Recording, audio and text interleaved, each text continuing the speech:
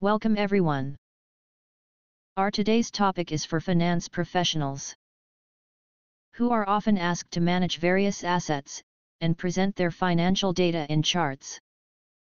Today we will learn to calculate depreciation, accumulated depreciation, and net book value of various assets using two different depreciation methods: straight line method and declining balance method, and to calculate their impact on future profitability.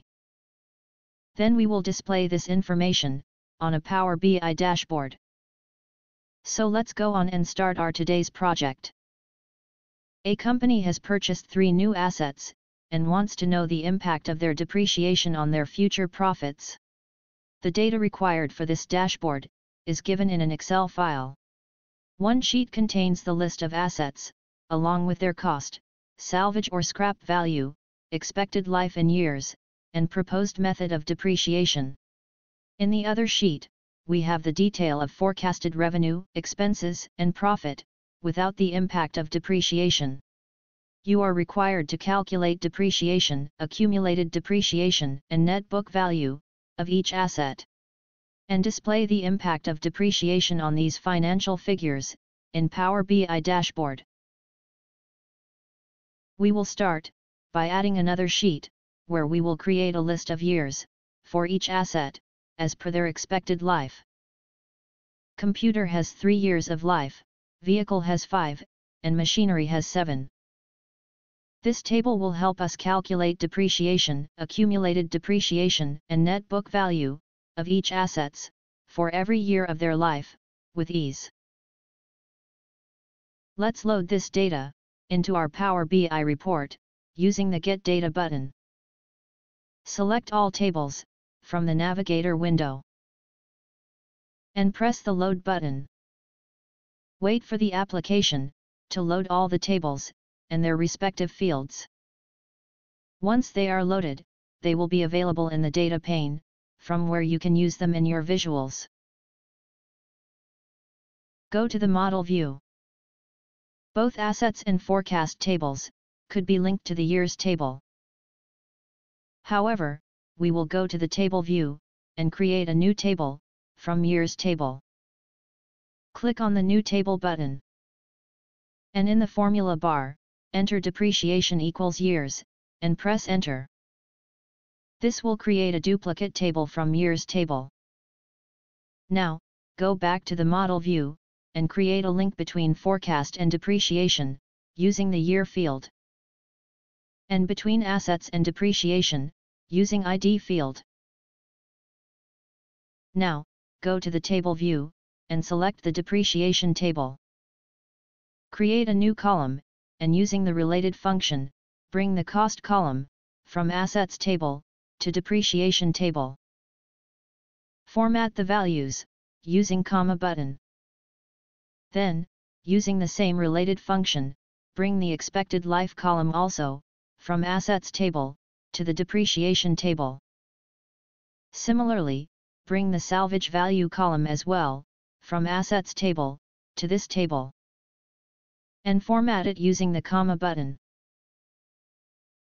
Do the same to the method column, and bring it here as well. Now, calculate depreciation based on depreciation method defined in the method column. Using the if condition, determine if the method is straight line or not. If the method is straight line, calculate the depreciation using SLN function by providing cost, salvage value, and life from their respective fields. Since depreciation is same for every year in straight line method, period is not required in this function. Otherwise, use the DB function to calculate depreciation using diminishing balance method. This function also requires cost, salvage value, and life. But, since the depreciation is different for each period, the period is also required, which is the year field. Select the year field for the period parameter. After entering the formula, press enter to create the depreciation column, and format the column using the comma button. Now, to the most tricky part of our project, let's calculate the accumulated depreciation. Use the calculate function to sum the depreciation field with multiple filters. The first filter will ensure that the sum of depreciation is calculated, where year is less than, or equal to the year in current row.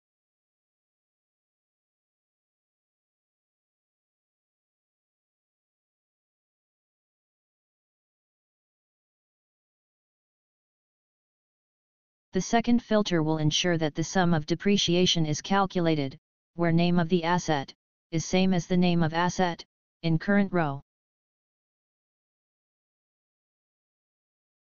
Press the Enter button, and format the column using comma button.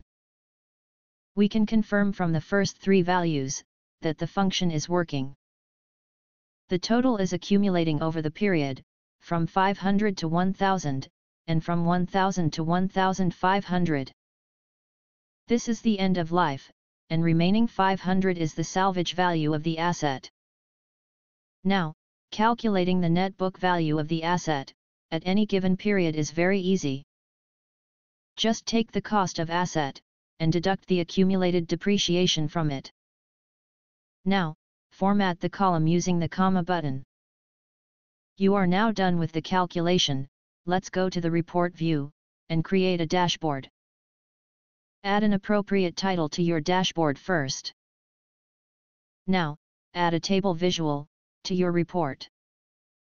And add the year, revenue, expenses, and profit fields from forecast table.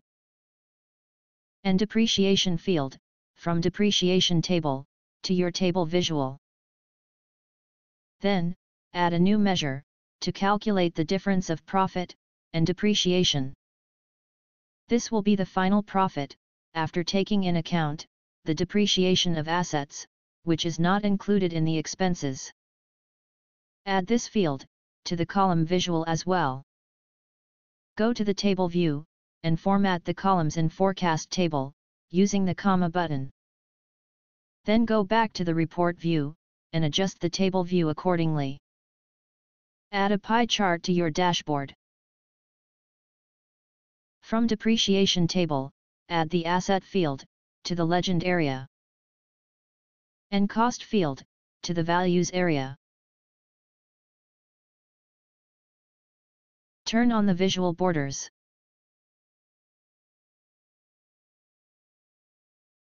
Make a duplicate of this chart and place it at the top right corner.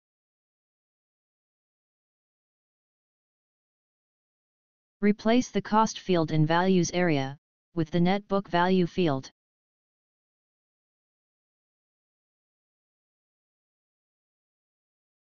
Add a line and column chart to your dashboard and place it at the bottom left corner.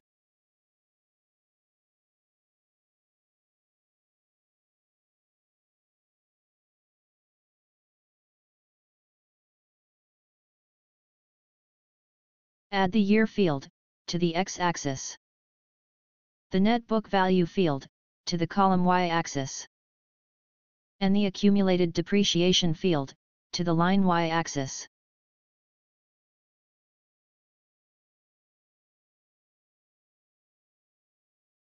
Add a line chart to your dashboard and place it at the bottom right corner.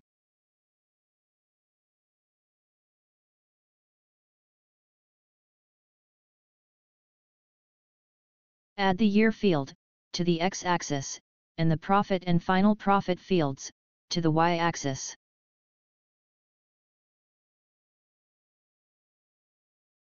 Our dashboard is now complete. We can also change the entire depreciation method to straight line or diminishing balance with one change. If we change the value of method column to SL, the depreciation method of all assets will change to straight line, which we can view in our dashboard also. Similarly, if we change it to DB, depreciation of all assets will be calculated using the diminishing balance method. This way, we can compare both methods and their impact on profits. At any time, we can change the depreciation method to the original one, by remapping the column.